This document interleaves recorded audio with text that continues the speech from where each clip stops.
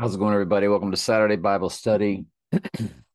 And let's get on with it. Glad you're here. All one of you, or two. There was a believer in Joppa named Tabitha, which is Greek for Dorcas. She was always doing kind things for others and helping the poor. About this time, she became ill and died. Her body was washed for burial and laid in an upstairs room. But the believers had heard that Peter was nearby at Lydda. So they sent two men to beg him, please come as soon as possible. So Peter returned with them. And as soon as he arrived, they took him upstairs to the room that was filled with widows who were weeping and showing him the coats and other clothes Dorcas had made for them.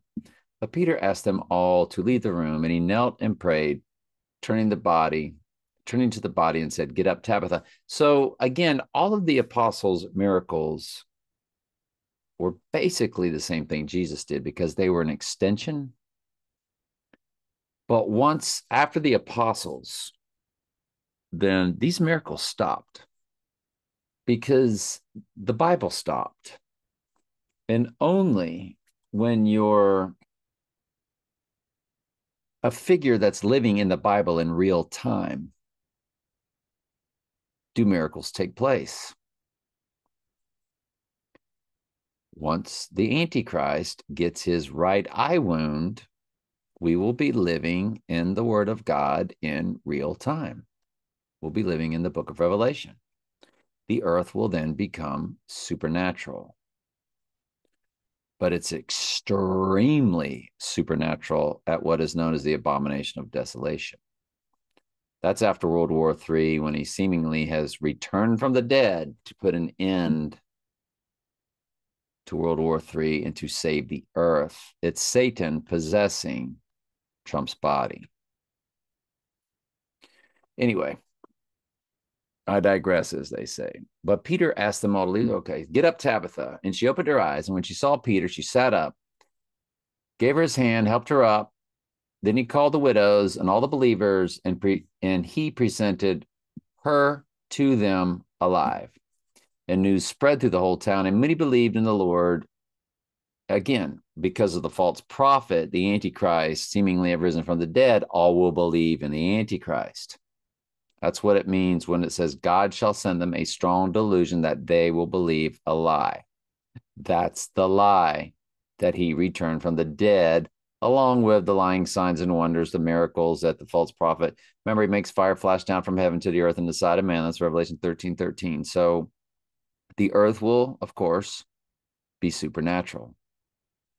Anyway, and Peter stayed a long time in Joppa, living with Simon, a tanner of hides.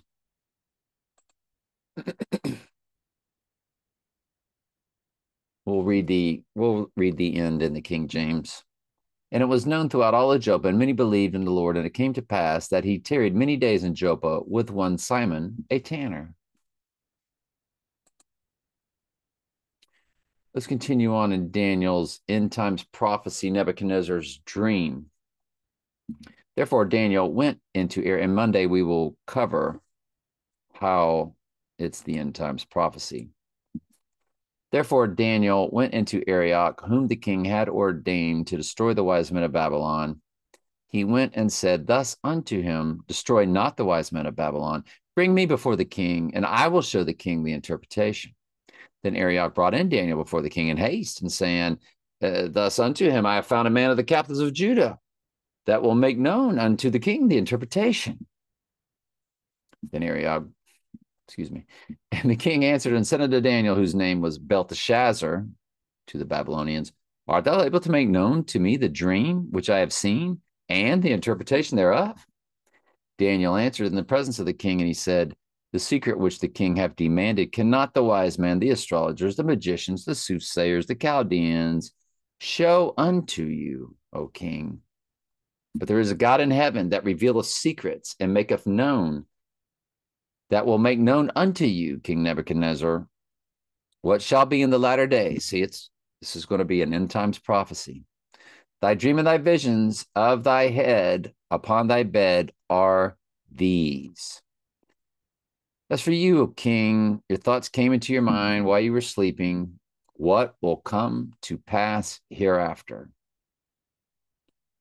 And he that revealeth secrets maketh known to thee. Through me, my God is going to show you what is going to come to pass, basically, is what Daniel is saying. I'm glad you're here. I love you very much. Ask questions anytime. That's what I'm here for.